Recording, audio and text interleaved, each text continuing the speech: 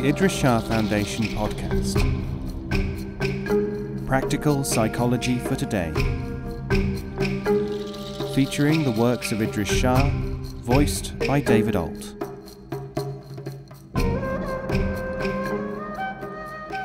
Welcome to the Idries Shah Foundation podcast. In this edition of the podcast, we will hear selections from The Elephant in the Dark by Idries Shah. This audio is made available by the Idries Shah Foundation.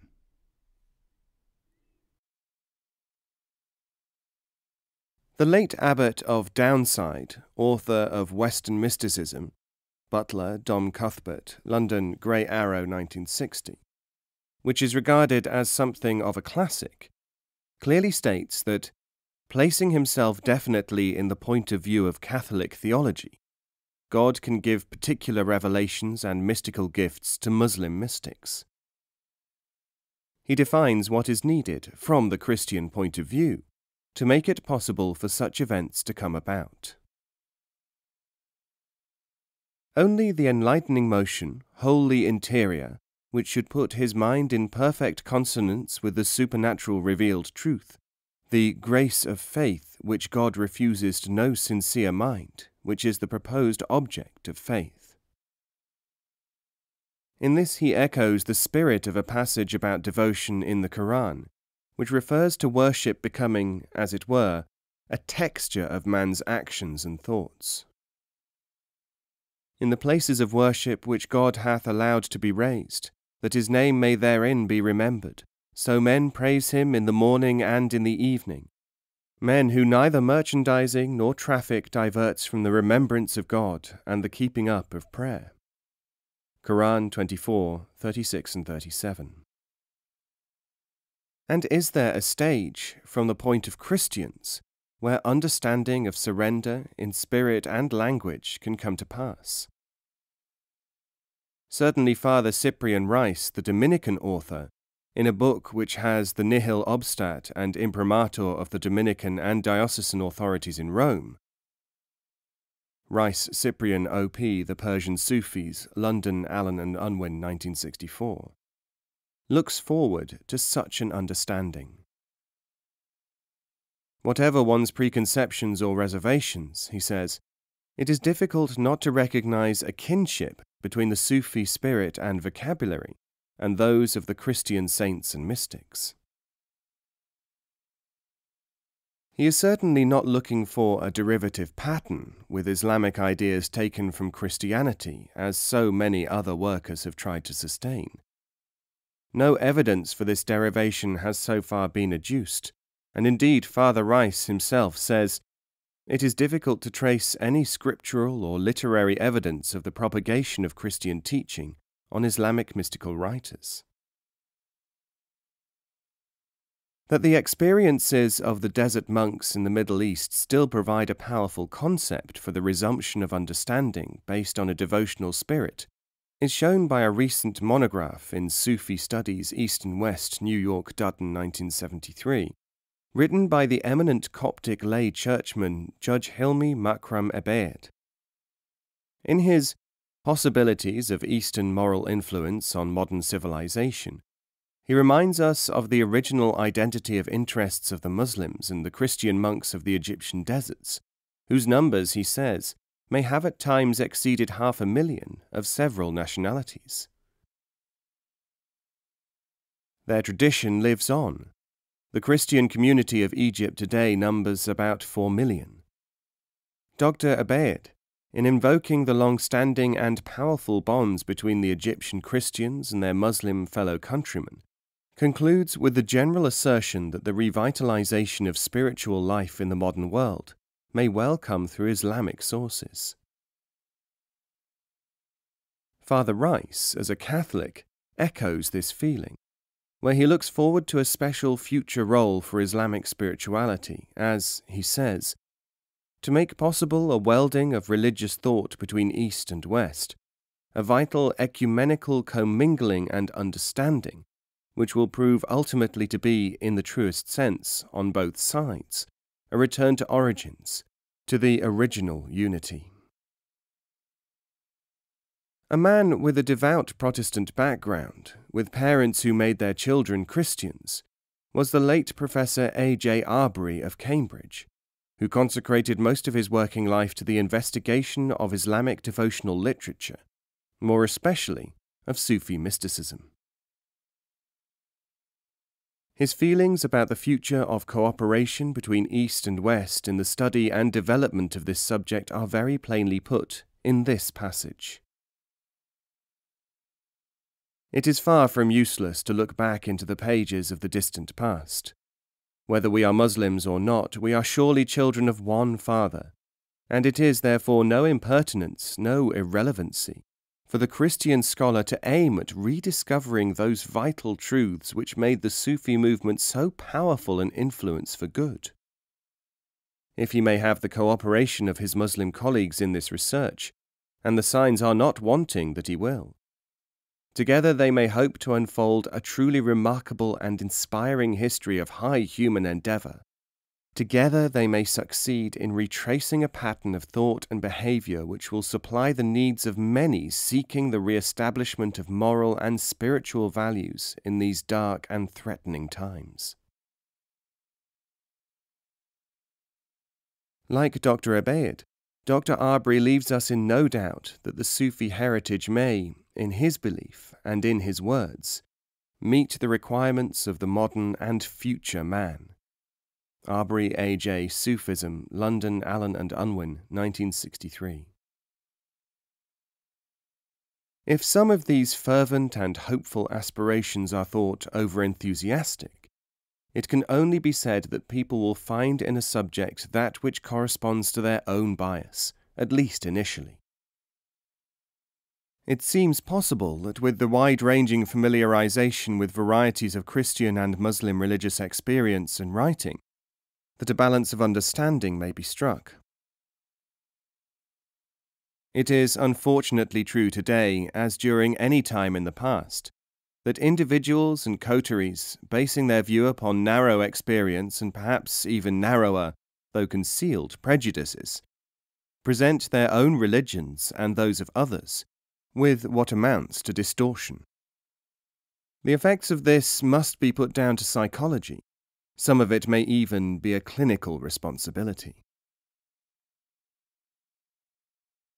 Currently, in the East and West, there is so much publication and misinformation that only extensive reading will enable the student to form a useful opinion.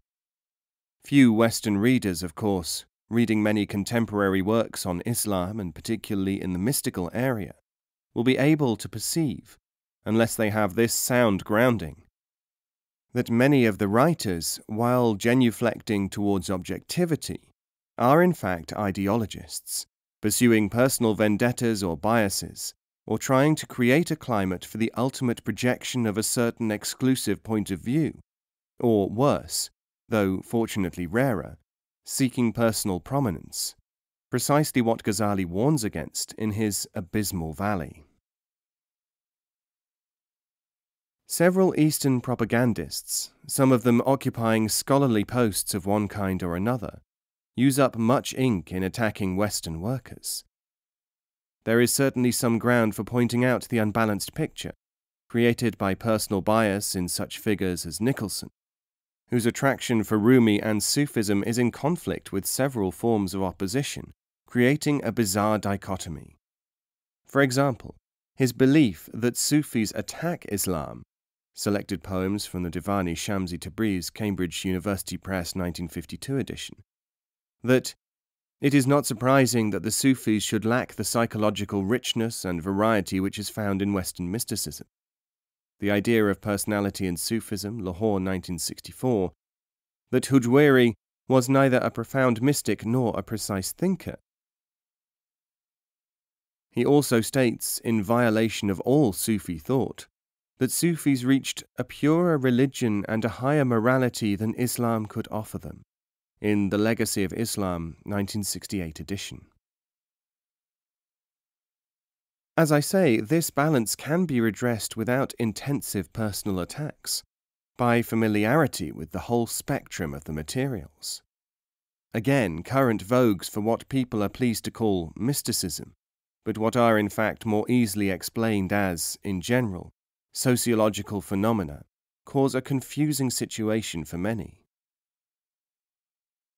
The occultist-minded and less informed tend to read or absorb selectively, and choose agreeable, to them, passages even more selectively. They are victims of two things. 1. Lack of a good grounding of information, and 2. The confusion by well-meant but maladroit literature. In the second category come some quite hilarious developments. Surrender to God must mean a search for truth and a corresponding diminution of egotism. Some of the present-day writers and speakers on this subject are so palpably motivated by egotism, and the process has gone so far, that the disciple of one man known as a spiritual teacher once shouted at me, "I have been told by my teacher not to listen to anyone, and when he tells me to do something, I do it." When I explained to him that if he was not to listen to anyone, he should not listen to his teacher, he was at first quite astonished. Because there had been so much talk of occultism and Sufism, I devoted a great deal of time in The Sufis to showing how occultist aspirations, based on transient greed for power and knowledge, were unworthy and ineffective, and also in many cases stemmed only from the uncritical acceptance of a distorted tradition. It was, in the event, just as well that I did so. This has enabled me for nearly 10 years to dissolve the aspirations of people who approach Islamic mysticism as if it were some sort of magical system which would give them power of enlightenment without training and discipline. It has been responsible for making it possible to shed those people who are in fact clinical cases and not primarily seekers after truth. But as fast as one manages to establish this principle, fresh recruits, drawn from the readers of the real occultists, including people who think that they have a religious bias and will not investigate and describe the distortions which they are unconsciously provoking and perpetuating, while overtly opposing them. Fresh recruits, brandishing these so-called serious books, their hopes inflamed, clamour to be taught secrets. This merry-go-round has reached such proportions that I have to deal with an average of 30 letters a day, many from the readers of the serious books who have not had any opportunity of learning about the trivial, misunderstood, and vestigial nature of their metaphysics. But while we are on this subject, it really must be stressed that this phenomenon is not new. Approximately 1,000 years ago, Ali al-Hujwiri, in his Kashf al-Mahjub, Revelation of the Veiled, now recognized as a Sufi classic, emphasized that there were many mere imitators and people who practiced what they imagined to be ecstatogenic processes without a suitable context. Fortunately, by the process which is known these days as feedback, measuring and assessing the results of what one does by people's reactions, it is possible to see these developments at work. Those who, failing to go a sufficient distance towards surrender to God, whether they be Christians or Muslims, can easily be shown, more especially in the light, too, of modern psychology, for what they are. This yields instructive study material with which we can demonstrate superficial and subjective states to honest enquirers, and there are indications that the initiators of such petty activities themselves can be reached by a similar method. There is a ragbag of Eastern and Western individuals who specialize in making a good deal of noise in attempting to capture the attention of both Christians and Muslims for their peculiar brands of mystical study. Their efforts could only succeed to any extent at all if they themselves succeeded in confining students' attention to their own writings and activities. Any reasonable degree of familiarization for the student with the whole range of available material, in the case of the Sufis with the major Sufi classics, which exist in translation, will at once show up the narrowness and selectivity of their pretensions. Even unreliable translations give enough material to fulfill this function. The danger here, of course, is that the common human desire to seek a system, a limiting framework through which to work, an ideology which will apparently answer all questions, may tempt numbers of otherwise far more flexible, far-sighted and useful individuals to narrow their perspectives to one or more of the formulations which are offered by these would-be experts, whose main distinguishing characteristic is often that in selecting one contention about mysticism they automatically ignore another, equally valid or emphatic one, said, written or practiced by our major teachers.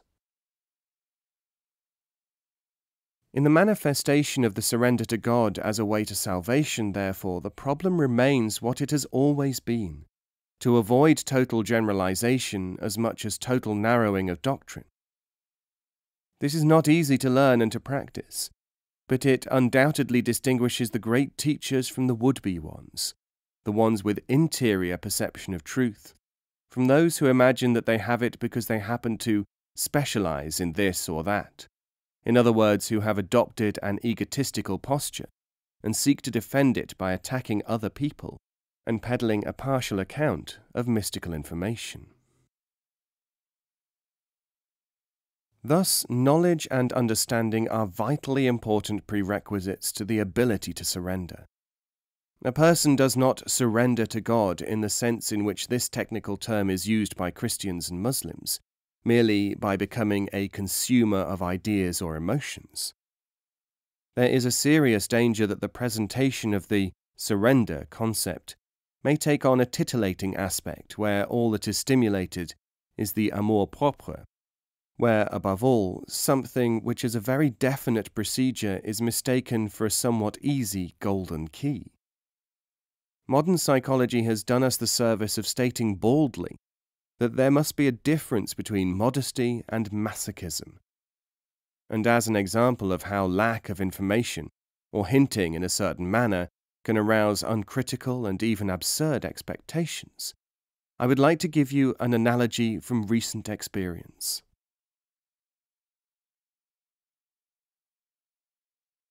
A little while ago, I began a talk in London with these words.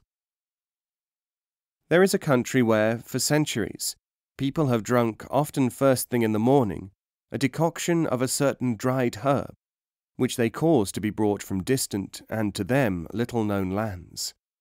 Many of them believe that they would not be able to manage their lives unless they consumed this nostrum regularly. They have fought wars over it, and in time of war they have taken immensely complicated and hazardous pains to ensure its continued supply. At this point, someone stood up and said, "What is this place? What is this herb? Can we get any? And would it be useful to us? Can we visit the country where it is used?" There was a rustle of approval from the audience. This was what was in the minds of many, if not all of them. I noticed that well over 2/3 of them seemed to be sitting on the edge of their seats. Well, as I said at that time, yes, we can get the herb and it is useful to us. We are already in the country, and the plant is called tea. At that time in Britain, this unknown substance, tea, was being imported at the rate of £500 million per annum. Every year, each man, woman and child in those islands, and in my audience, was already consuming every year the decoction of 7 pounds of the stuff. One might say that such an experiment, which I and others have performed many times, is certain, when carried out among credulous, greedy, gullible people, to produce a reaction like this. I entirely agree, which brings me to the real point of the story. I have not yet told you who the audience were. The people at that lecture, who numbered over 200 individuals, were all, so far as could be determined, people who had come to listen to a talk about the relationship of man with God, the possibility of self-improvement through faith, bases of approaches to true humility. They had been selected from among groups of people who, for many years, had convinced themselves that they were seekers of truth, and certainly had had no hand in the shaping of the background of their thinking. They were an audience of people who believed that they were following the teachings, the writings, and the traditions of Christian mysticism. In the absence of some kind of feedback, they had apparently not reached the point where they had overcome or attenuated to any very visible degree their very superficial greed, literally, for some kind of nostrum. If people who are not sympathetic towards the religious perspective were to replicate such an experiment, they would not use it as we do, as an admonition. They would, and many have, use it as a proof that spirituality is a form of greed. The teaching by both Christians and Muslims over the centuries, that it is not enough to seek God, but that he must be sought in a certain way, and that if this is not understood it can be said to be worse than no search at all, since the search can merely nurture greed. These teachings had, in respect to those people, gone by the board. Some Sufi mystics in Islam have been fiercely criticized for allegedly forbidding their disciples to perform pilgrimages or carry out other holy activities until they were in a state in which they would not only benefit, but would not suffer through feeding the wrong part of themselves with a spurious experience. Yet if you verify this sort of experiment for yourself, and there is no need to rely upon my statements, for your experimental material is everywhere, you will come to understand the thinking behind such strictures. Neither the teacher of religion nor the would-be practitioner dares, if he is in his right mind, to develop hypocrisy or abet its development by failing to observe the primary necessities, the prerequisites, for an attempt at surrender to God.